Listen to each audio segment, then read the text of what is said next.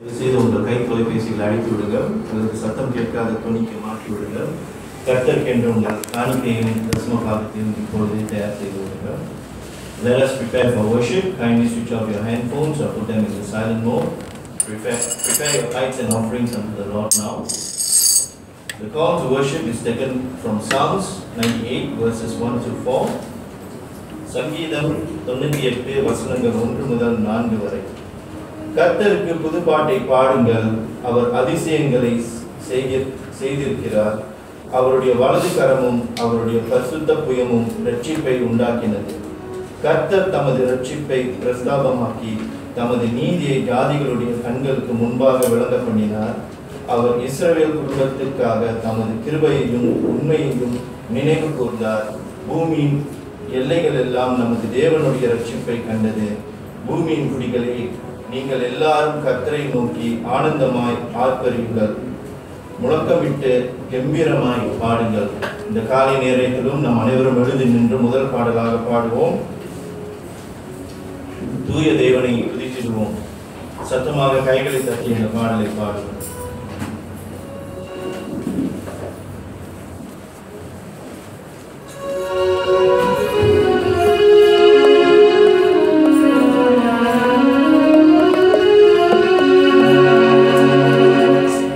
Oh,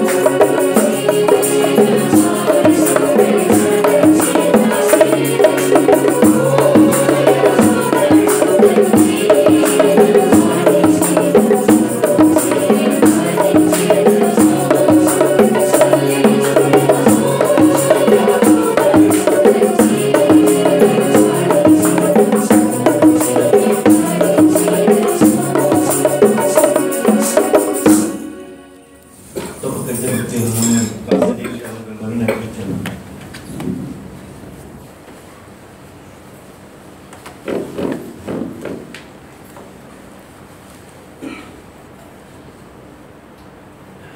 தூய தேவனே, துதிகளுக்கு பாத்திரரே, எங்கள் அருமை இரட்சகரே, எங்கள் ஆறுதலின் தெய்வமே, இந்த காலை வேளையிலே உம்மை ஸ்தோத்தரிக்கின்றோம், உம்மை துதிக்கின்றோம். தேவனே, நீர் எங்களை பற்பல பாதைகளை வழிநடத்துகின்ற தேவன், எங்களுடைய பற்பல தேவைகளை சந்திக்கின்ற தேவன். நீர் எங்களுடைய அரணும் கோட்டையும் எங்களுடைய பலனுமாக இருக்கின்றீர். அதற்காக நாங்கள் நன்றி செலுத்துகின்றோம். தேவனே, நாங்கள் பாடியது போல தேவனே, உங்களுடைய அன்பினாலே எங்களை அரவணைத்து தேவனே நீர் ஆதரித்து நலமுடன் இதுவரை காத்து வந்திருக்கிறீர். அதற்காக உங்களுக்கு நன்றி செலுத்துகின்றோம். எங்கள் வாழ்க்கையிலே சூழ்நிலைகள் மாறினாலும், கடல் போல துன்பங்கள் வந்தாலும் எங்களை கைவிடாது கரை சேர்க்கின்ற ஒரே தேவன் நீரே. அதனால உண்மை ஸ்தோத்தரிக்கின்றோம். நம்பிக்கை நங்கூரமே, நல் இயேசுவே, எங்களுக்காக நீர் உயிர் கொடுத்தவரே, இந்த காலை வேளையிலே உண்மை ஸ்தோத்தரிக்கின்றோம். இப்பொழுதும் சுவாமி, நீர் மீட்டு கொண்ட ஜனமாக நன்றி உள்ள உள்ளத்தோடு ஆராதிக்க வந்திருக்கின்றோம் ஐயா. நாங்கள் நல்லவர்கள் அல்ல, நாங்கள் நயவஞ்சவர்கள். எங்களுடைய பாவங்கள் குற்றம் குறைகளை மன்னியும் ஆண்டவரே. நாங்கள் இருந்தது போலவே எங்களை நேசித்தவரே, இப்பொழுதும் நாங்கள் இருக்கின்ற விதமாகவே உம்மிடம் வந்துகின்றோம். எங்களை மன்னித்து எங்களை பரிசுத்தப்படுத்தி எங்களை ஏற்றுக்கொள்ளும். எங்களுடைய ஆராதனை பெரியமுள்ளதாக இருக்கட்டும். உண்மையோடும் ஆவியோடும் நாங்கள் ஆராதிக்கத்தக்கதாக உதவி செய்யும். ஆராதனையிலே உங்களுடைய நாமம் மகிமைப்பட ஆண்டவர் இயேசு கிறிஸ்து நாமத்திலே நாங்கள் எங்களை தாழ்த்தி நன்றியோடும் ஜெபத்தை எடுக்கின்றோம். நல்ல பிதாவே, ஆமென்.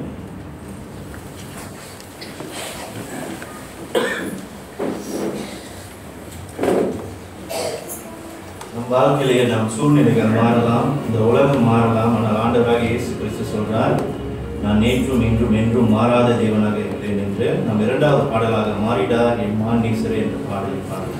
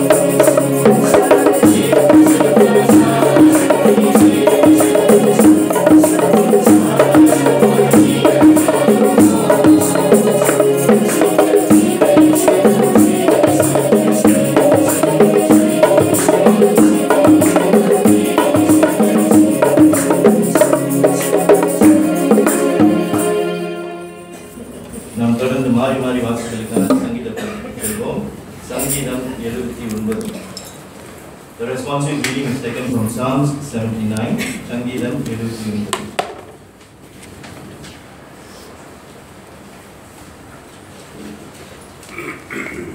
இது பக்கம் 720 இருக்கிறது. பக்கம் 720 சங்கீதம் 71.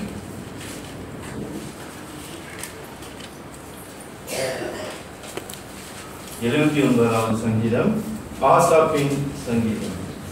தேவனே, புறஜாதியார் உமது சுதந்திரத்தில் வந்து உமது பரிசுத்த ஆலயத்தை தீட்டுப்படுத்தி எருசலேமை மண்மேடுகளாக்கினார்கள்.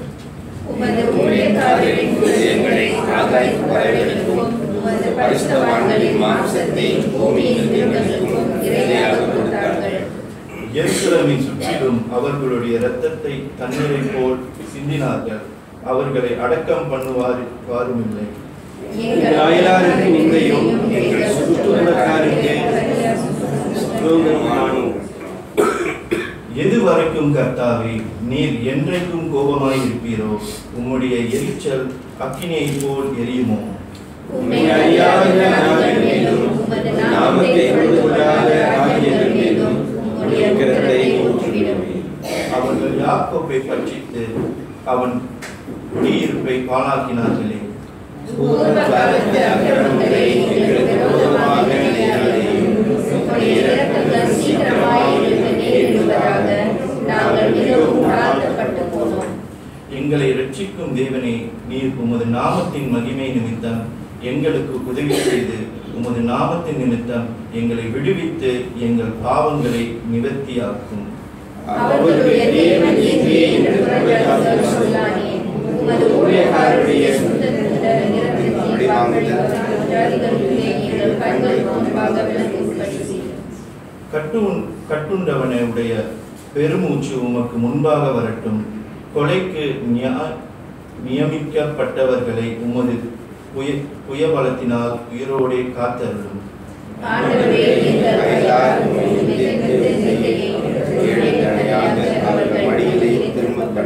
எல்லோரும் சேர்ந்து அப்பொழுது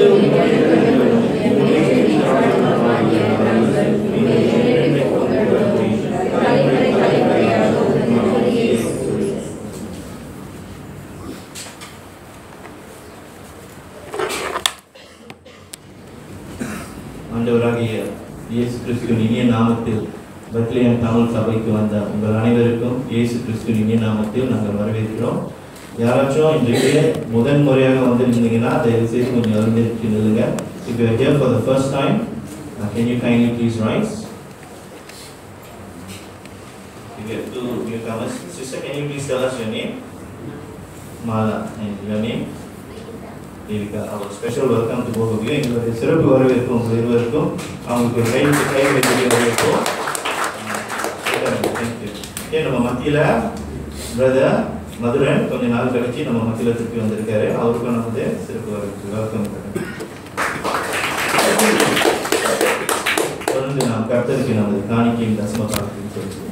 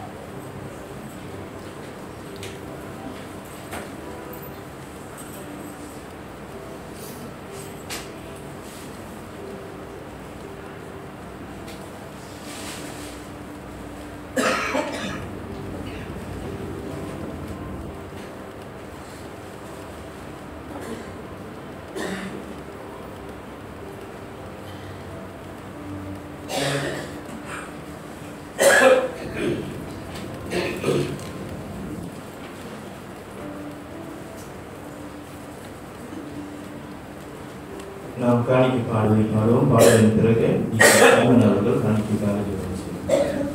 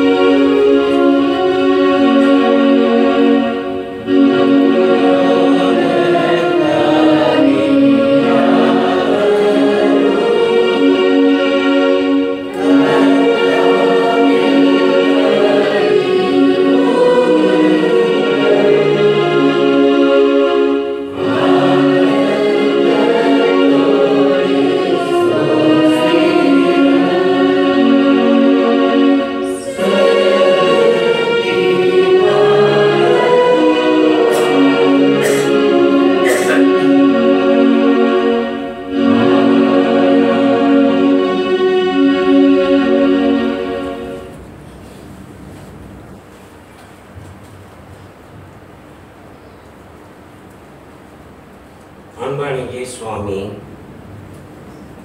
உலகத்தில் நீங்கள் தான் சுவாமி எங்களுக்கு முதலாளி. இருப்பினும் இந்த உலகத்தில் நாங்கள் இருப்பதனால் எங்கள் பூமியில் இருக்கும் எங்கள் வேலை முதலாளி மற்றும் எங்களுக்கு ஞானம் உடலும் பலத்தையும் கொடுத்து சம்பாதிக்க கிருவி தந்ததற்காக நன்றி சோத்திரம். இந்த சம்பளத்தில் சிறு பகுதியாக காணிக்கையாக கொடுத்திருக்கிறோம். கொடுத்த ஒவ்வொரு காரர்களையும் ஆசீர்வதித்து கொடுக்க முடியாத மக்கள் மேல் இறக்கமாக இருந்து அவர்கள் சம்பாதித்து கூட்டி தாரும்.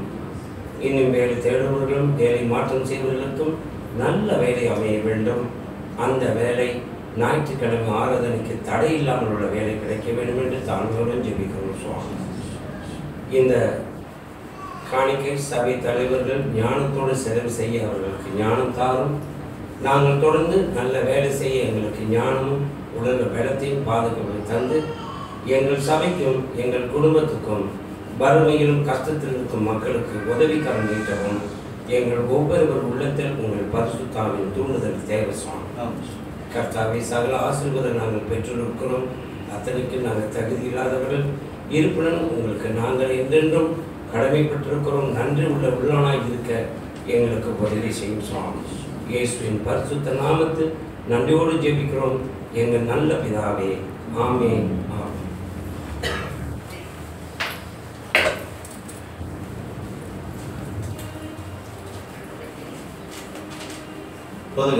கடந்து சொல்வதற்கு முன்பாக ஒரு பாடலை பாடுவோம். பாடலின் 620 அப்பா பிதாவே அன்பான தேவா என்ற பாடலை பாடுவோம். பாடலின் இறுதி சரணத்துக்கு அனைவரும் வந்து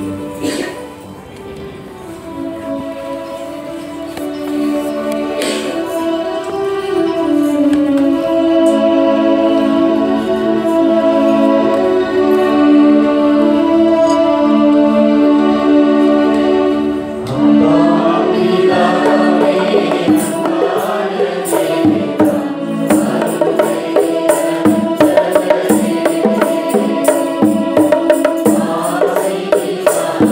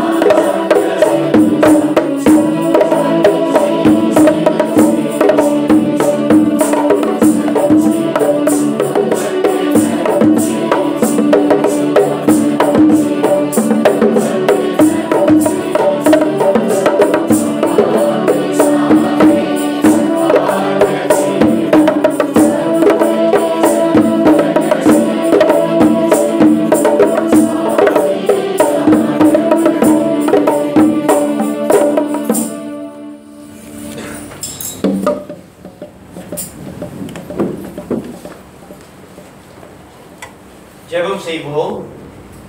Let us look to God in prayer.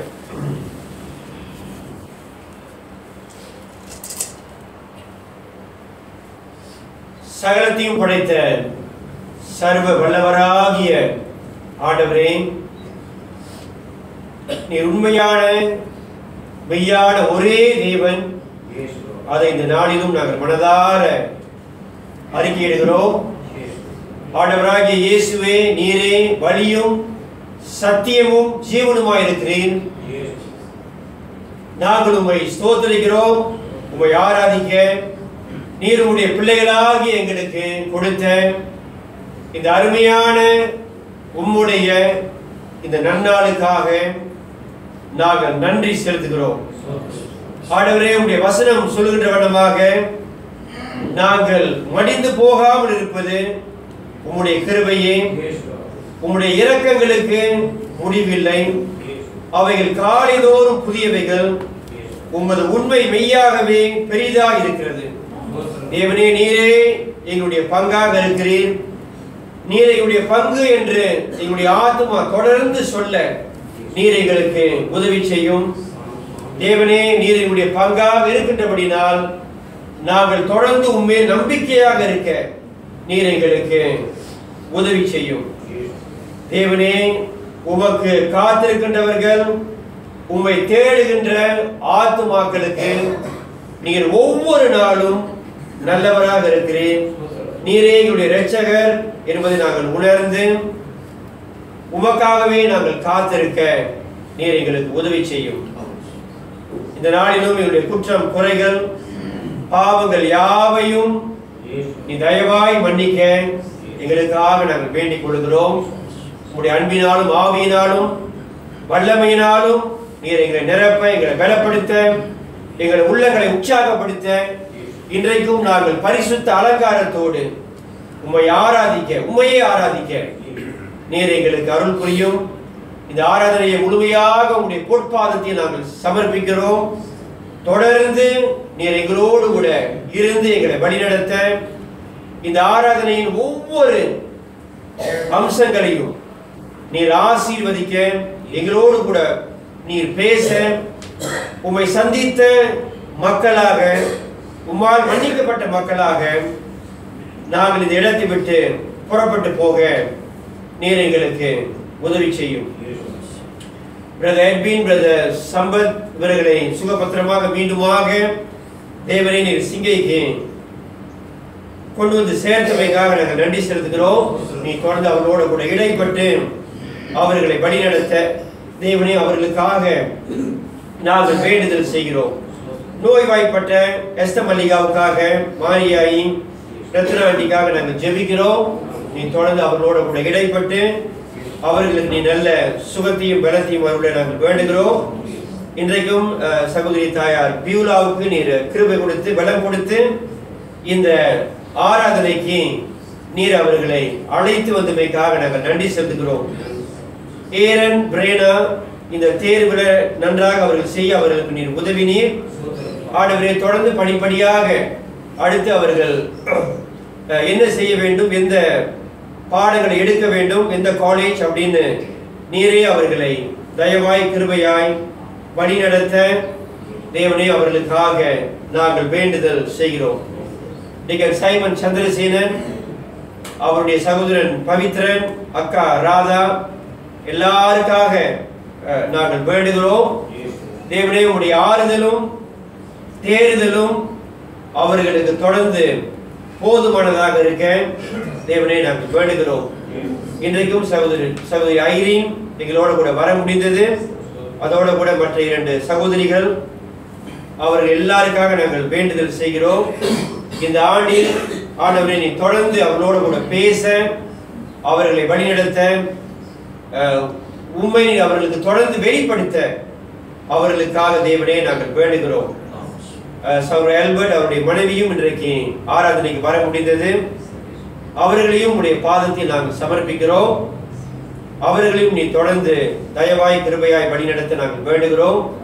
Brother மதுரனோடு கூட மட்டும் நீர் அவரோடு கூட இருந்தமைக்காக நன்றி செலுத்துகிறோம். நீ தொடர்ந்து அவருடைய எல்லா மீட்டிங்ஸ் மற்ற அவருடைய பயணங்கள்ல நீர் அவரோட கூட இருந்து அவரை வழிநடத்த அவருக்காக நாங்கள் வேண்டுகிறோம். சகோதரி சித்ராவுக்கு நீ நல்ல சுக பிரசவத்தை கட்டளையிட தேவனே நாங்கள் வேண்டுதல் செய்கிறோம். எங்களுடைய முகாமுக்காக ஜெபிக்கிறோம். ஜூன் மாதத்துல நல்ல ஒரு இடம் தேவ செய்தியாளர் அமைய தேவனே நாங்கள் வேண்டுதல் செய்கிறோம். பாஸ்டர் ரவி குடும்பத்துக்கு ஐநாவரத்துல தங்குவதற்கு நல்ல ஒரு இடம் அமைய நீரே அவர்களை அற்புதமாய் ஆச்சரியமாய் வழிநடத்த நாங்கள் ஜெபிக்கிறோம். ரூத்துக்கும் ரேச்சலுக்கும் நல்ல ஒரு பள்ளிக்கூடம் அமைய வேண்டும். அந்த விஷயத்திலும் அந்த குடும்பத்துக்கு நீர் இறங்க தேவனே அவர்களுக்காக நாங்கள் வேண்டுதல் செய்கிறோம். இந்த வியாழக்கிழமை எங்களுடைய செஷன் மீட்டிங் அதை நீர் ஆசீர்வதியும். அடுத்த வெள்ளிக்கிழமை தங்கப்பிரகாசம் சுந்தரி வீட்டில் குடும்ப ஆராதனை, அதை உங்களுடைய பாதத்தில் நாங்கள் சமர்ப்பிக்கிறோம். அதையும் நீர் ஆசீர்வதியும். நிறைய பேர் வந்து கலந்து கொள்ள நீர் உதவி செய்யும். இந்த சீன புத்தாண்டு சமயத்தில் இந்த ரிட்ரீட், அதை உங்களுடைய பாதத்தில் நாங்கள் சமர்ப்பிக்கிறோம். அதையும் நீர் ஆசீர்வதிக்க, எல்லா தேவைகளையும் சந்திக்க, எல்லா வித ஏற்பாடுகளில் உங்களுடைய பிள்ளைகளோட கூட இருந்து அவர்களை வழிநடத்த ஆண்டவரே நாங்கள் வேண்டுதல் செய்கிறோம். எங்கள் ஒவ்வொருவரையும் தேவனே உங்களுடைய பாதத்தில் நாங்கள் சமர்ப்பிக்கிறோம். நாங்கள் தொடர்ந்து உம்மை அறிகின்ற அறிவிலும் ஞானத்திலும் வளர ஆண்டவரே இந்த உலகத்தில், இந்த போராட்டமான இந்த உலகத்தில் நீர் ஒவ்வொரு நாளும் எங்களுக்கு போதுமான கிருபை அளிக்கிறீர் என்பதை நாங்கள் மனதார நம்பி எங்களுடைய வாழ்க்கையை உமக்கு உகந்த வாழ்க்கையாக நம்பிக்கையோடு எங்களுடைய வாழ்க்கையை நாங்கள் நடத்த, என்ன வந்தாலும் நாங்கள் நம்ப, உண்மையை நோக்கி பார்க்க எங்களுக்கு நீர் உதவி செய்யும். வாழ்க்கையில பலவித சவால்கள், போராட்டங்கள், சிரமங்கள் இதெல்லாம் கடந்து போகின்ற ஒவ்வொரு குடும்பத்துக்கும் நீர் இறங்கும்படி ஆண்டவரை இப்படிப்பட்ட நேரங்கள் அவர்கள் எல்லாரும், நாங்கள் எல்லாரும் உண்மையே நோக்கி பார்க்க எங்களுக்கு நீர் உதவி செய்யும். எங்கள் மத்தியில் இருக்கின்ற சிறு பிள்ளைகளுக்காக நாங்கள் ஜெபிக்கிறோம். அவர்களையும் ஆசீர்வதியும். இந்த சிறு வயதிலேயே அவர்கள் உண்மை கண்டுகொள்ள ஆண்டவராகிய இயேசு கிறிஸ்து உண்மையான கடவுள், அவர் உலக இரட்சகர், அவரையே நம்ப வேண்டும் என்பதை இந்த சிறுவர்களுடைய உள்ளங்கள்ல நீர் வல்லமையோடு கூட கிரியை செய்ய, அந்த கிருபையின் வேலையை அவர்கள் உள்ளங்களில் நீர் நடப்பிக்க ஆண்டவரே நாங்கள் வேண்டுதல் செய்கிறோம். இன்றைக்கும் அவர்களுக்கு வகுப்பு இருக்கிறது, அதை நீர் ஆசீர்வதியும். அவர்களும் தொடர்ந்து உம் மண்டையில் கிட்டி சேர, உம்மை அறிகின்ற அறிவிலும் ஞானத்திலும் வளர அவர்களுக்காக தேவனே நாங்கள் வேண்டுதல் செய்கிறோம். தொடர்ந்து குறிப்பா உடைய திவ்ய வசனத்தின் வாயிலாக நீர் எங்களோடு கூட பேச எங்களுக்காக நாங்கள் வேண்டுகிறோம். எங்களையே நாங்கள் தாழ்த்தி தேவனே இந்த ஜெபத்தை ஆண்டவராகிய இயேசுவின் உண்மையான நாமத்தில் ஏறெடுக்கிறோம் பிதாவே. ஆமென். அமருங்கள். இன்றைக்கு வாசிக்கும்படியாக கூறப்பட்ட வேத பாகத்தை நாம் வாசிக்க கேட்போம்.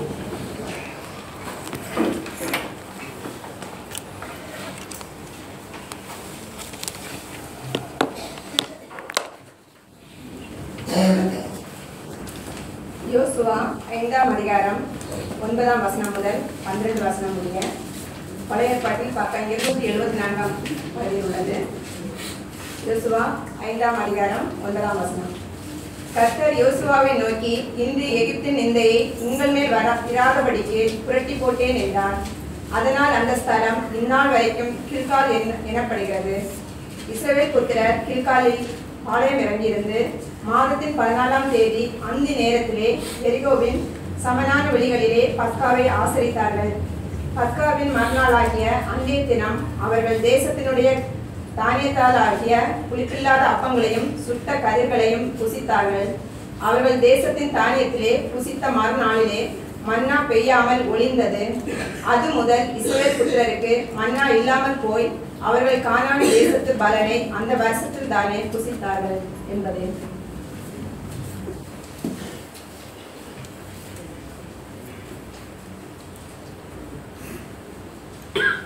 சிறு பிள்ளைகள் உடைய வகுப்புக்கு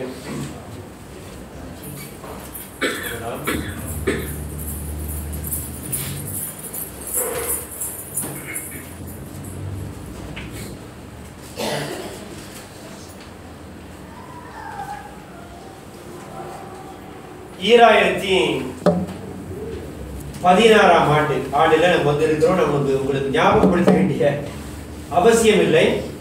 இது வந்து 17வது நாள், கர்த்தருடைய நாள் என்று நம்ம வந்து எடுத்துக்கொண்டா இது வந்து மூன்றாவது நாள், 3ஆம் தேதி, 10ஆம் தேதி, 17ஆம் தேதி இந்த வருஷத்துல இது நம்முடைய 3வது கர்த்தருடைய நாள் ஆராதனை. கடந்த வருட இறுதியில நாம் இருக்கும்போது நான் நினைக்கிறேன் நம்முடைய பலருடைய பிரார்த்தனை, நம்முடைய பிரயாசம் இந்த 2016 வந்து 2016ஆம் ஆண்டு வந்து நல்ல ஒரு ஆண்டாக, வெற்றிகரமான ஒரு ஆண்டாக, சந்தோஷமான ஒரு ஆண்டாக நமக்கு அமைய வேண்டும் அப்படின்னு நம்மள நிறைய பேர் நாம் வந்து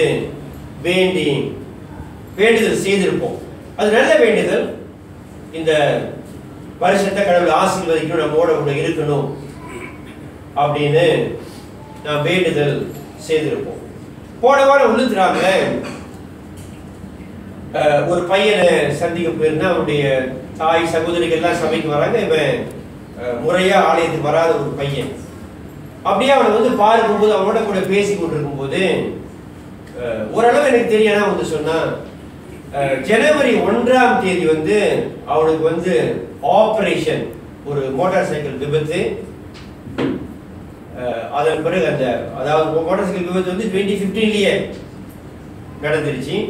2016 அந்த முதல் நாள்ல அவனுக்கு வந்து அந்த அறுவை சிகிச்சை. ஸோ அப்படியே பேசி கொண்டிருக்கும் போது, what a way to start a new year. அதாவது இப்படிப்பட்ட, அதாவது முதல் நாள்லயே ஆபரேஷன் தியேட்டர், மருத்துவர், மருந்து, அப்படிப்பட்ட ஒரு சூழலோட அவன் வந்து அவனுடைய புத்தாண்ட, புதிய ஆண்டை அப்படியே அவன் வந்து துவங்க வேண்டியதா இருந்தது.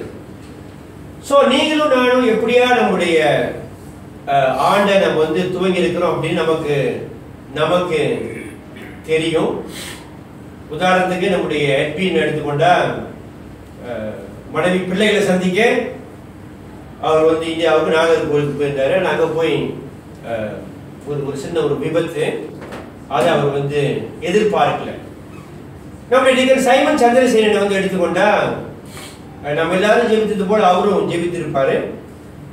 ஆனா அவருடைய மூத்த அண்ணன் வந்து இந்த வருஷத்துல 9 நாள் தான் அவரோட கூட இருந்தார். மூத்த சகோதரன் விஜயன் 9வது நாள்ல திடீர்னு அவர் வந்து எடுத்துக்கொள்ளப்பட்டார். ஸோ அந்த இழப்பை இன்னும் அவர் வந்து மேற்கொள்ள முடியாம அந்த தவிப்போட, சஞ்சலத்தோட கூட அவருடைய வாழ்க்கை அவர் வந்து தொடருகின்றார். இன்றைய வேத பகுதிக்கு நாம் வருவோம்.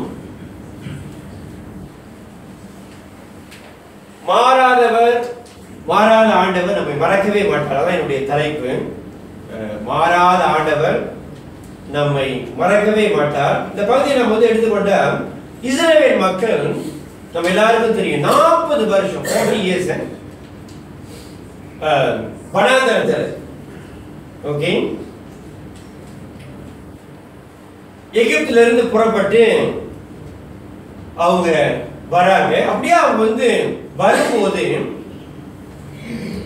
அந்த வனாந்தர வருடங்களை அவங்க வந்து கடந்து ஒரு புதிய தேசத்துக்குள்ள போறாங்க. அதாவது நம்ம வந்து போன வருஷத்துல இருந்து இந்த 2016ஆம் ஆண்டு இந்த புது வருஷத்துக்குள்ள நாம் வந்து புகுந்தது போல கானான் தேசத்துக்குள்ள கடவுளுடைய ஆதி தீர்மானத்தின்படி தெய்வீக சித்த பிரகாரம் அந்த புது தேசத்துக்குள்ள அவங்க வந்து பிரவேசிக்கிறாங்க.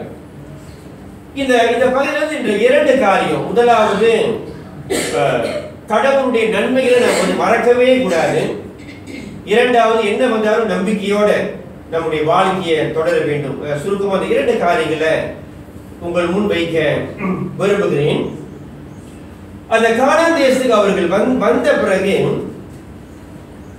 அவர்கிட்ட சொல்லப்பட்ட காரியம் வந்து 9வது வசனம், யோசுவா 5ஆம் அதிகாரம், ஜோஷுவா சாப்டர் 5 verse 9ல கர்த்தர் யோசுவாவை நோக்கி, இந்த எகிப்தின் நிந்தையை உங்கள் மேல் இராதபடிக்கு புரட்டி போட்டேன் என்றார். அதனால் அந்த ஸ்தலம் இந்நாள் வரைக்கும் கில்கால் எனப்படுகிறது. அதாவது அங்க அவங்க வந்து அந்த அப்படிப்பட்ட எதிர்ப்புகள், பிரச்சனைகள், எகிப்தியர் கொடுத்த துன்பங்கள், தொல்லைகள், கஷ்டங்கள் எல்லாவற்றுக்கும் ஒரு முடிவு.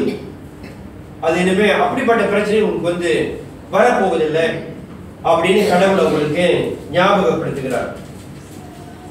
10வது வசனத்துல 9வது வசனத்திலேயே ராதபடிக்கு புரட்டி போட்டேன் என்றார். அதனால் அந்த ஸ்தலம் இந்நாள் வரைக்கும் கில்கால் எனப்படுகிறது. அப்புறம் 10வது வசனத்துல ஒரு முக்கியமான காரியம், இஸ்ரவேல் புத்திரர் கில்காவில் பாளையம் இறங்கியிருந்து மாதத்தின் 14ஆம் தேதி அந்தி நேரத்தில் எரிகோவின் சமனான வெளியிலே பஸ்காவை என்ன செய்தாங்க? பஸ்காவை ஆசரித்தார்கள். இந்த பஸ்கா பண்டிகையை அவர்கள் நினைவு கூர்ந்தாங்க. இதை நம்ம வந்து பார்க்கும்போது மூன்றாவது முறையா கானான் தேசத்துல முதல் முறையா பஸ்காவை இந்த மக்கள் வந்து நினைக்கிறாங்க. முதலாவது வந்து எகிப்தை விட்டு புறப்பட்டு வரும்போது இந்த பாஸ் ஓவர் அதை நினைவு கூர்ந்தாங்க. இரண்டாவது சீனாய் மலை அருகே அதை நினைவு கூர்ந்தாங்க. மூன்றாவதா அதோட கூட முதல் முறையா கானான் தேசத்துல இந்த பஸ்காவை அவங்க வந்து நினைவு கூறுவதை நாம் வந்து பார்க்கிறோம். இந்த பஸ்கான நமக்கு வந்து தெரியும், பாஸ்ஓவர்ன அதாவது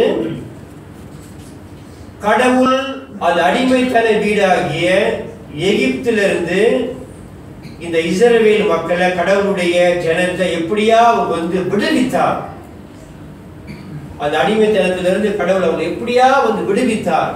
கடவுள் தான் அதை செய்தார். மோசேயை கொண்டு இந்த உண்மையான கடவுள், இந்த சர்வ வல்லமை உள்ள ஆண்டவர், இந்த சக்தி வாய்ந்த தெய்வம், இந்த இரக்கம் உள்ள ஆண்டவர், இந்த நல்ல ஆண்டவர், இந்த வல்ல தேவன், இந்த மக்களை நினைவு கூர்ந்த நல்ல ஆண்டவர் இந்த மக்களுடைய பிரார்த்தனைகளை கேட்டு மோசே என்ற ஒரு மனிதனை பயன்படுத்தி அந்த அடிமைத்தன வீடாகிய எகிப்திலிருந்து அந்த மக்களை விடுவித்தார் என்பதை நினைவு கூற, ரிமைண்ட் பண்ணிக்கொள்ள இந்த பஸ்காவை அவர்கள் வந்து நினைவு கூர்ந்தாங்க. ஸோ அது மாதிரி பிரியமானவர்களே, இந்த புது வருஷத்திலையும் குறிப்பா ஆண்டவராகிய இயேசு கிறிஸ்து, நம்ம எல்லாரும் ஒரு சமயத்துல பாவிகளா இருந்தோம். இந்த உலகத்துல பிறக்கின்ற எல்லாரும் பாவிகள். அந்த பாவ பிடியிலிருந்து உங்களையும் என்னையும் ஆண்டவராகிய இயேசு கிறிஸ்து ரட்சித்தார். அவர் அந்த ரட்சிப்பு ஆண்டவராகிய இயேசு கிறிஸ்துவே செய்தார். அது நம்முடைய சக்தினால, பலத்தினால, யுக்தினால வந்த காரியம் இல்லை. நம்ம எந்த வித வேதம் சொல்லுகின்ற விதமாக நம்ம எல்லாரும் பாவிகள், நம்ம எல்லாரும் துரோகிகள். மனுஷனுடைய இருதயம் வந்து திருக்குள்ளதும் மகா கெடுள்ளதுமா இருக்கிறது. அப்படிப்பட்ட ஒரு பாவ நிலையில் நாம் வந்து இருந்தோம். அந்த பாவ பிடியிலிருந்து ஆண்டவராகிய இயேசு கிறிஸ்து நம்மை மீட்டார் என்பதை நாம் வந்து நம்முடைய வாழ்க்கையில மறக்கவே கூடாது. அதை நினைவு கூறும் படமாக நாம் வந்து நம்முடைய சர்ச்சில் ஒவ்வொரு வாரமும் ஒவ்வொரு மாதமும் முதல் வாரத்தில் அந்த ஹோலி கம்யூனியன், இந்த பரிசுத்த நற்கருணை, ஆண்டவராகிய இயேசு நமக்காக பலியானார். அவருடைய சரீரம் நமக்காக நொறுக்கப்பட்டது. அவருடைய மாசற்ற ரத்தம் நம்முடைய பாவங்களுக்காக சிந்தப்பட்டது என்பதை நாம் வந்து மறக்கவே கூடாது. அதாவது போன வாரம் பைபிள் ஸ்டடியில நான் வலியுறுத்தினேன். யார் எவரெல்லாம் ஆண்டவராகிய இயேசு வந்து விசுவாசிக்கிறாங்களோ அவங்க எல்லாரும் ஞானஸ்தானம் எடுக்கணும். அடுத்தபடி மனதார ஆண்டவராகிய இயேசு கிறிஸ்து வந்து ஏற்றுக்கொண்டு அவங்க வந்து ஞானஸ்தானம் பெறணும். Baptism is not an option. இப்போ ஞானஸ்தானம் வந்து பெற்றுக்கொண்டாதான் அந்த பந்தியில வந்து பங்கு கொள்ள முடியும். ஸோ அது வந்து ரொம்ப முக்கியமான ஒரு காரியம். நம்முடைய ரட்சிப்பை நம்ம வந்து மறக்கவே கூடாது. இந்த பரிசுத்த பந்தியின் வாயிலாக அதை நம்ம வந்து நினைவு கூறணும். இந்த ஹோலி கம்யூனியனை பற்றி என்னுடைய 40 வருட கிறிஸ்துவ வாழ்க்கையில அது வந்து ரொம்ப முக்கியமான ஒன்று. It is something very important. It is something very serious. கடவுளுடைய பிள்ளைகள் அதுல வந்து பங்கு கொள்ளணும். அதை பங்கு கொண்டு மனதார நம்முடைய பாவங்களை அறிக்கையிட்டு ஆண்டவராகிய இயேசு நம்முடைய பாவங்களுக்காக பலியானார். அவருடைய சரீரம் நமக்காக நுறுக்கப்பட்டது. அவருடைய மாசற்ற ரத்தம் நமக்காக சிந்தப்பட்டது என்பதை எனக்கு வந்து ரொம்ப வலியுறுத்தி ஞாபகப்படுத்தி சொன்னது வந்து ஜெயச்சந்திரனுடைய தாயார். உங்களுக்கு தெரியும், தாயார் கிரேஸ் அருப்புக்கோட்டையில இருக்கிறாங்க. அவங்க மாதிரி யாருமே இது வரைக்கும் என்கிட்ட அவ்வளவு சீரியஸா அதை என்கிட்ட வந்து வலியுறுத்தியது இல்லை. ஸோ அவங்க அவ்வளவு சீரியஸா அதை வந்து சொன்னது போல அது அவ்வளவு முக்கியம். அது வந்து முக்கியமான ஒரு காரியம். அது ரொம்ப சீரியஸா நம்முடைய உள்ளங்களை ஆராய்ந்து அதற்கு ஆயத்தமாகி அந்த பந்தியில நம்ம வந்து பங்கு கொள்ளணும் அப்படின்னு அவங்க வந்து வலியுறுத்தியது போல நம்ம எல்லாரும் அது அவ்வளவு சீரியஸா அது முக்கியமான ஒன்று. அதை நான் வந்து மிஸ் பண்ணக்கூடாது. அதுல ஆண்டவராகிய இயேசுடைய அன்பை நான் நினைக்கணும். என்னுடைய பாவங்களை அறிக்கையிடணும். நான் மனம் திரும்பணும் என்ற சிந்தையோட கூட அப்படியா நம்ம வந்து வருவது நல்லது. ஆண்டவராகிய இயேசு நம்முடைய பாவங்களுக்காக பலியானார். அது மட்டும் இல்ல, கடவுளுடைய எல்லாவித நன்மைகளையும் நாம் வந்து நினைக்கணும். குறிப்பா சிறப்பா அவருடைய சிலுவை மரத்தில் வந்து நினைக்கிறோம். நம்முடைய வாழ்க்கையில வேதம் சொல்லுகின்ற வண்ணமாக எல்லாவற்றிற்கும் நாம் வந்து கடவுளுக்கு நன்றி செலுத்தணும். அப்படிப்பட்ட நன்றி கலந்த உள்ளத்தை கடவுள் நமக்கு கொடுப்பாராக. இரண்டாவது காரியத்தை இறுதியா கவனிப்போம். 10வது வசனத்துல அந்த எரிகோவின் சமனான வெளியில் பஸ்காவை அவர்கள் ஆசரித்தார்கள். 11வது வசனத்துல பஸ்காவின் மறுநாளாகிய அன்றைய தினம் அவர்கள் தேசத்தினுடைய தானியத்திலாகிய புளிப்பில்லாத அப்பங்களையும் சுட்ட கதிர்களையும் புசித்தார்கள். அதாவது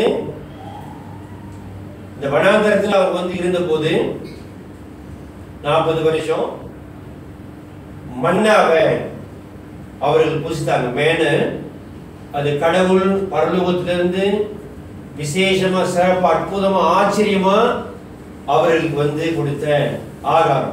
வனாந்தரத்தில் வேற எந்த உணவும் அவர்களுக்கு இல்லை. ஆனாலும் கடவுள் அவங்களை வந்து கைவிடல. அற்புதமா ஆச்சரியமா 1 நாள்ல 2 நாள் அல்ல, 1 மாதம் அல்ல, 2 மாதம் அல்ல, 40 வருஷம் இந்த மன்னாவை விசேஷமான ஆகாரத்தை உணவை அந்த மக்களுக்கு கடவுள் வந்து கொடுத்தாரு. பஸ்காவின் மறுநாளாகிய, அதாவது பஸ்காவை நினைவு கூர்ந்த மறுநாளாகிய அன்றைய தினம் அவர்கள் தேசத்தினுடைய தானியத்தலாகிய புளிப்பில்லாத அப்பங்களையும் சுட்ட கதிர்களையும் புசித்தார்கள். அதாவது என்ன பார்க்கணும்னா, அந்த தேசத்து வேதத்துல நம்ம வந்து பார்க்கிறோம், கானான் வந்து பாலும் தேனும் ஓடுகின்ற தேசமே. அவர்களுக்கு அங்கே வந்து நிறைய ஆகாரம், plenty of food, பலவிதமான உணவு பதார்த்தங்கள், சாப்பாடு அவர்களுக்கு அந்த தேசத்துல இருந்தது. ஸோ அந்த தேசத்து உணவுகளை, அப்பங்களையும் சுட்ட கதிர்களையும் அவங்க வந்து சாப்பிட்டாங்க. 12வது வசனத்துல அவர்கள் தேசத்தின் தானியத்திலே புசித்த மறுநாளிலே மன்னா பெய்யாமல் ஒளிந்தது. இங்க ஒரு முக்கியமான காரியத்தை நம்ம கவனிக்கணும். அதாவது இந்த பஸ்காவை நினைவு கூர்ந்த அந்த நாள்ல அவங்களுக்கு கடவுள் வந்து மன்னாவை கொடுத்தார். சரியா? மன்னாவை அவங்களுக்கு வந்து கொடுத்தார். அந்த தேசத்து உணவுல அவங்களுக்கு வந்து இருந்தது. ஆனா அந்த நாள்ல கூட கடவுள் அவங்களுக்கு வந்து மன்னாவை கொடுத்தாரு. ஆனா மறுநாள்ல தான் நம்ம வந்து வாசிக்கிறோம், அவர்கள் தேசத்தின் தானியத்திலே புசித்த மறுநாளிலே மன்னா பெய்யாமல் ஒழிந்தது. அது முதல் இஸ்ரவேல் புத்திரருக்கு மன்னா இல்லாமல் போய் அவர்கள் கானான் தேசத்து பலனை அந்த வருஷத்தில் தானே புசித்தார்கள். அதாவது நான் என்ன இப்ப வலியுறுத்தி சொல்றேன்னா, கானான் தேசத்துக்கு வந்துட்டாங்க, பஸ்காவை நினைவு கூர்ந்தாங்க. என்றைக்கு பஸ்காவை வந்து அவங்க வந்து நினைவு கூர்ந்தாங்களோ அந்த நாள்ல அந்த தேசத்தின் ஆகாரத்தை அவங்க வந்து புசித்தாங்க. ஆனா அந்த நாள்ல அவங்களுக்கு கடவுள் வந்து என்னது மன்னாவை கொடுத்தார். ஏன் கொடுத்தாரு? நமக்கு ஆகாரம் இருக்க ஏன் கொடுத்தாரு? மறுநாள்ல தான் அதை அவர் வந்து நிறுத்தினார். அப்ப பார்க்கணும், நம்ம வந்து பார்க்கும்போது அவங்களுக்கு அந்த தேசத்து மன்னாவு, அந்த தேசத்து ஆகாரமும் அவங்களுக்கு வந்து இருந்தது, அதே சமயத்தில் மன்னாவையும் கொடுக்குறாரு. ஆனா அந்த நாள் அந்த மன்னாவை அவங்க வந்து சாப்பிடல. அந்த தேசத்து ஆகாரத்தை அவங்க வந்து சாப்பிட்றாங்க. என்னுடைய கேள்வி வந்து என்னன்னா, ஏன் அந்த நாளில் வந்து மன்னாவை கொடுத்தாரு? நம்ம வந்து பார்க்குறப்ப அது வேஸ்ட் தானே. சரி, கொஞ்சம் யோசிங்க. நான் ரொம்ப அதை பற்றி நான் வந்து ஆராயல, கொஞ்சம் நான் வந்து அப்படியா பேசி கொண்டிருக்கும் போது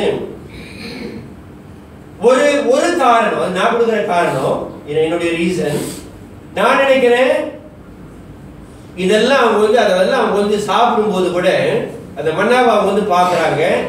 அந்த மன்னாவை அவங்க வந்து பார்க்கும்போது அந்த 40 வருஷத்தை அவங்க வந்து மறக்கக்கூடாது.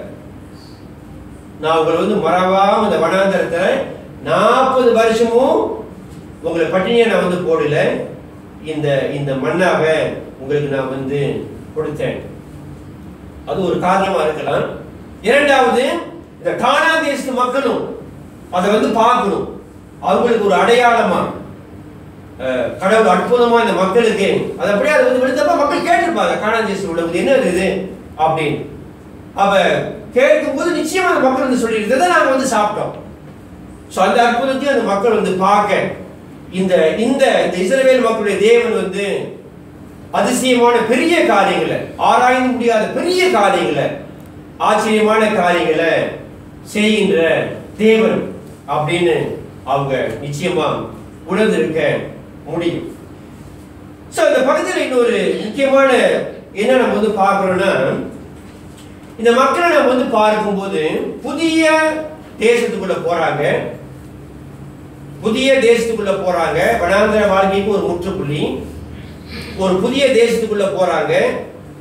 நீங்களும் நானும் 2015 ஒரு முற்றுப்புள்ளி வைத்து 2016 இருக்கிறது போல ஒரு புதிய தேசத்துக்குள்ள போறாங்க.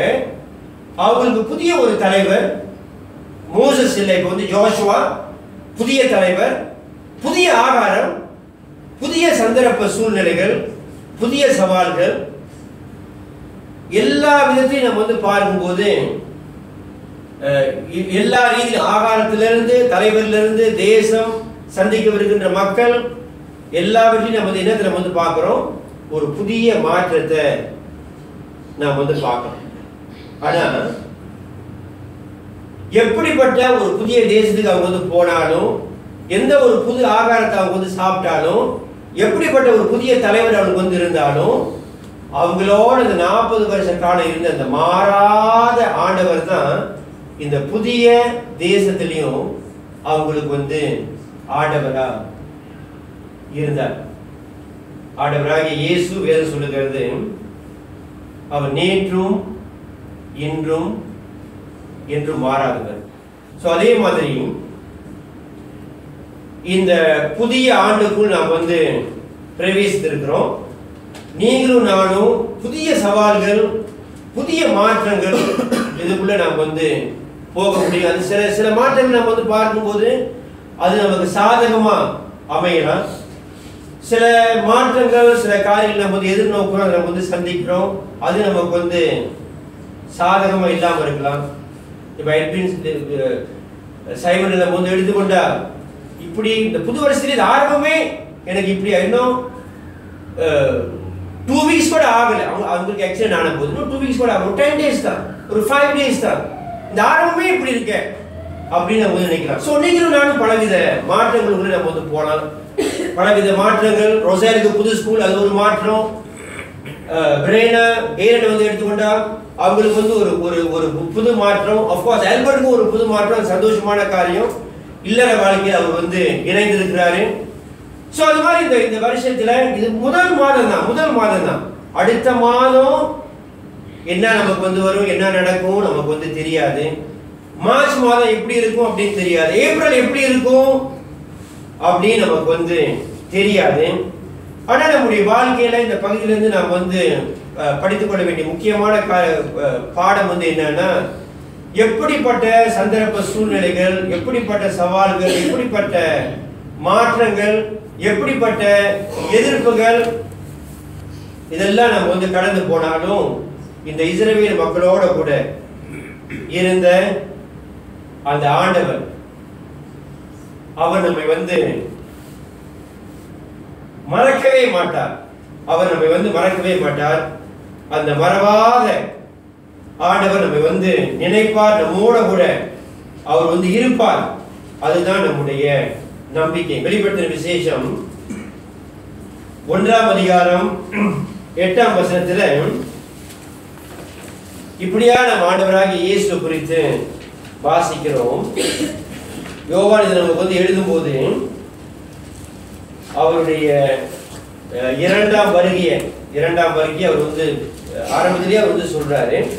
அப்படியா அந்த உண்மையான கடவுளை குறித்து அவர் வந்து எழுதும்போது இப்படியா அவர் வந்து சொல்றாரு.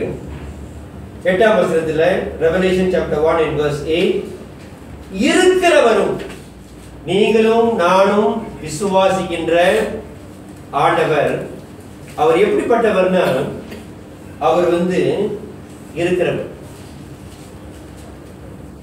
அவர் இருக்கின்ற ஆண்டவர். அவர் இருக்கிற ஆண்டவர் மாத்திரமல்ல, அவர் வந்து இருந்தவர். இருக்கிறவரும் இருந்தவரும். இந்த இருக்கிறவரும் இருந்தவருமாய் இந்த ஆண்டவர் வந்து அவர் வருகிறவருமாய் இருக்கிறார். நமக்காக மீண்டும் நம்மை வந்து பரலோகத்துக்கு அழைத்து செல்ல. அதுதான் நம்முடைய பரம நம்பிக்கை. blessed hope. ஆண்டவராகிய இயேசுவை நம்பி ஒரு நம்பிக்கையோட, ஒரு அர்த்தத்தோட நம்முடைய வாழ்க்கையை நாம் வாழ முடிகிறது. இருக்கிறவரும் இருந்தவரும் வருகிறவரும் ஆகிய சர்வ வல்லமை உள்ள கர்த்தர். ஒரு சாதாரண கர்த்தர் அல்ல, அவர் சர்வ வல்லமை உள்ள ஆண்டவர். அவர் வந்து தொடர்ந்து அவரை பத்தி சொல்றாரு, நான் அல்பாவும் ஒமேகாவும் ஆதியும் அந்தமுமாய் இருக்கிறேன் என்று திருவுளம் பட்டுகிறார். அவருக்கு ஆரம்பம் இல்லை, அவருக்கு முடிவும் இல்லை. ஸோ அப்படிப்பட்ட ஆண்டவர் தான் உங்களுடைய ஆண்டவர். அப்படிப்பட்ட ஆண்டவர் தான் நம்முடைய ஆண்டவர். இந்த புது வருஷத்துல இந்த இஸ்ரவேல் மக்கள் பஸ்காவை நினைவு கூர்ந்தது போல நாமும் கடவுள் நமக்கு வந்து செய்த நன்மைகளை, குறிப்பா அவருடைய சிலுவை மரணத்தை, நாம் எல்லாரும் பாவிகள், நம்முடைய பாவங்களுக்காக ஆண்டவராகிய இயேசு கிறிஸ்து மரித்தார். அந்த மேன்மையான காரியத்தை, சிறந்த காரியத்தை, நல்ல காரியத்தை, நம்முடைய நலனுக்காக நம்மை மீட்க ஆண்டவராகிய இயேசு செய்த அதை நம்ம வந்து மறக்கவே கூடாது. அது மட்டும் இல்ல, எல்லா ஆசீர்வாதங்களையும் நாம் வந்து நம்முடைய வாழ்க்கையில மறக்கவே கூடாது. இரண்டாவது, இந்த புதிய ஆண்டுல நம்ம வந்து பார்க்கும்போது 2016ஆம் ஆண்டு வந்து 2015ஆம் ஆண்டு மாதிரி இருக்குமா? 2015ஆம் ஆண்டுல நம்ம கொஞ்சம் சந்தோஷமா நம்ம வந்து அப்படியே இந்த ஆண்டு நமக்கு வந்து அமையும், அது நமக்கு தெரியாது. இந்த ஆண்டு எப்படியா நமக்கு வந்து அமைய போதோ, எப்படிப்பட்ட சவால்கள் இதெல்லாம் நம்முடைய வாழ்க்கைக்குள்ள வருதோ, எப்படிப்பட்ட போராட்டத்தை நம்ம வந்து கடக்க இருக்கிறோமோ, அது நமக்கு தெரியாது. சில சமயத்துல கடவுள் முன்னமே அதை வந்து நமக்கு வந்து வெளிப்படுத்துறது இல்லை. அது வர வேண்டிய நேரங்கள்ல வருது. இந்த இஸ்ரவேல் மக்களுக்கு புதிய தேசம், புதிய தலைவர், புதிய ஆகாரம், புதிய சவால்கள், புதிய காரியங்கள், புதிய போராட்டம், அதெல்லாம் அவங்களுக்கு வந்து இருந்தது. எல்லா விதத்திலையும் மாற்றத்தை நம்ம வந்து பார்க்கிறோம். ஆனா அந்த மாறாத ஆண்டவர் இந்த மக்களோட கூட அவர் இருந்தாரு. அந்த ஆண்டவர் நம்மோட கூட இருப்பார். நான் கடைசியா ஒரே ஒரு உதாரணத்தை சொல்லி முடிக்க விரும்புகிறேன். எனக்கு வாட்ஸ்அப்பில் அனுப்பப்பட்ட ஒரு செய்தி. ஒரு அமெரிக்கர் வந்து லண்டன்ல பெரிய ஒரு ரெஸ்டாரண்ட்டுக்கு போனாராம். அமெரிக்கர் வெள்ளையர் பெரிய ஒரு ரெஸ்டாரண்ட் போனப்ப நிறைய ஒயிட்ஸ் லண்டன்ல இந்த ரெஸ்டாரண்ட் உட்காந்துருந்தாங்க. அதுல வந்து ஒரே ஒரு கருப்பர் இருந்தார், ஒரே ஒரு பிளாக் மேன். இப்போ ரொம்ப சந்தோஷமா வந்து போயிட்டு வெயிட்டரை வந்து பார்த்து, இங்க இருக்கிற எல்லாருக்கும் சாப்பாடு ஆர்டர் பண்ணுங்க, என்னுடைய செலவுல எல்லாத்துக்கும் இன்னைக்கு சாப்பாடு அப்படின்னு சொல்லிட்டு அந்த கருப்பருக்கு மட்டும் சாப்பாடு வந்து சர்வ் பண்ணவே கூடாது அப்படி ரொம்ப தெளிவா திட்டமா சொல்லிட்டாரு. எல்லாரும் சர்வ் பண்ணுங்க, எல்லாரும் என் செலவுல சாப்பிடணும், அந்த கருப்பருக்கு மட்டும் சாப்பாடு வந்து சர்வ் பண்ணக்கூடாது அப்படின்னு. அப்ப அந்த சர்வர் வந்து எல்லாரும் சர்வ் பண்ணார். ஸோ அந்த கருப்பரை வந்து பார்த்துட்டு ஒரு இன்முகத்தோட தேங்க்யூ வெரி மச் அப்படின்னா, இவருக்கு ஒண்ணுமே புரியல. இந்த சாப்பாடுலாம் ஆர்டர் பண்ணாரு. என்னடா அவனை வந்து இழிவுபடுத்தி ஏளனப்படுத்த இந்த மாதிரி நான் வந்து செய்யறேன். அவன் மாறா இன்முகத்தோட தேங்க்யூ மட்டும் சொல்ல, தேங்க்யூ வெரி மச் கையை வந்து உயர்த்தி தேங்க்யூ வெரி மச் அப்படின்னு சொல்றானே, ஒண்ணுமே இவருக்கு வந்து புரியல. அப்புறம் இரண்டாவது முறை அந்த சர்வர்கிட்ட போய், இந்த வெயிட்டர் கிட்ட போய், இன்னும் ஆகாரம் இந்த முறை வைனோட சேர்த்து வைன் அவங்களுக்கு வந்து சர்வ் பண்ணு என்னோட செலவுல. ஆனால் இந்த பிளாக் மேனுக்கு மட்டும், இந்த பிளாக் கைக்கு டோன்ட் சர்விங் ஃபுட். எல்லாரும் சாப்பிட்டாங்க. இரண்டாவது முறை கையை வருது. ரொம்ப சந்தோஷத்தோட கையை வருது, தேங்க்யூ வெரி மச். இவனுக்கு என்ன ஒண்ணுமே புரியல. என்னடா என்ன நடக்குது இந்த ரெஸ்டாரண்ட்ல, என்ன அது எவ்வளவு தூரம் அவனை வந்து இரண்டாவது முறை இப்படி இருந்து பார்க்குறான். அவன் இரண்டாவது முறை ரொம்ப சந்தோஷமா ஜாலியாக அமர்ந்து கொண்டு ஒன்றும் புரியாம வீட்டர்கிட்ட போய் கவுண்டர்கிட்ட போய், who is this guy அப்படி, I'm trying to do all this, is he mad? வைத்தியக்காரன் இப்படி இருந்து உட்காந்துருக்கிறானே அப்படின்னு சொன்னானே. அந்த வெயிட்டை வந்து சொன்னா, இவர் தான் ரெஸ்டாரண்ட் ஓனர். பிரியமானவர்களே, நம்முடைய வாழ்க்கையில இந்த பாஸ்க்கு வந்த மாதிரி பல விதமான நெருக்குதல் நம்மளை ஏளனப்படுத்த, இந்த உலகத்துல பல விதமான நெருக்கடி நம்முடைய வாழ்க்கையில நம்மை வந்து அணுகலாம். துன்பங்கள், துயரங்கள், பல மாதிரி புயல் வந்து நம்முடைய வாழ்க்கையில வந்து வீசலாம். நம்முடைய உற்றார் உறவினர்கள், சில சில சபையில உள்ளவங்க, நண்பர்களா இருக்கலாம், வேலை இடங்கள்ல பல மாதிரி இந்த டாட்ஸ் வந்து பாயிற மாதிரி பல மாதிரி நம்மளை வந்து சோதிக்க, நெருக்க பல மாதிரி சோதனைகள் வரலாம். நம்ம வந்து அந்த முதலாளி வந்து பொறுமையோட கூட வந்து இருந்தது போல, என்ன வந்தாலும் நம்முடைய பொறுமையை நம்ம வந்து இலக்கமாக தான் வசனம் வந்து சொல்லுது. பொறுமையோட நம்ம வந்து கடவுளுக்கு நம்ம வந்து காத்திருக்கணும் அப்படின்னு சொல்லுது. அந்த மாதிரி நம்ம வந்து பொறுமையா என்ன வந்தாலும் நாம் வந்து நம்பிக்கையோட முன் சொல்ல தேவன் நமக்கு உதவி செய்வாராக. நாம் யாரும் இறுதி பாடலுக்கு எழுதுவோம்.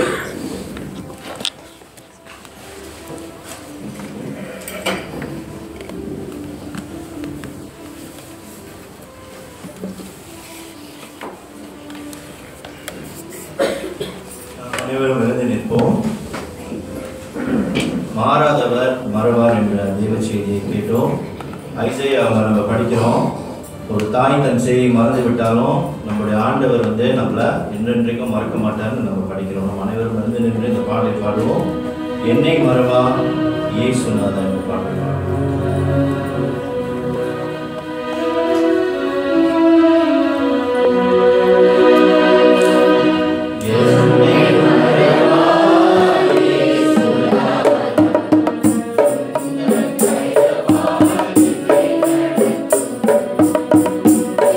Amen.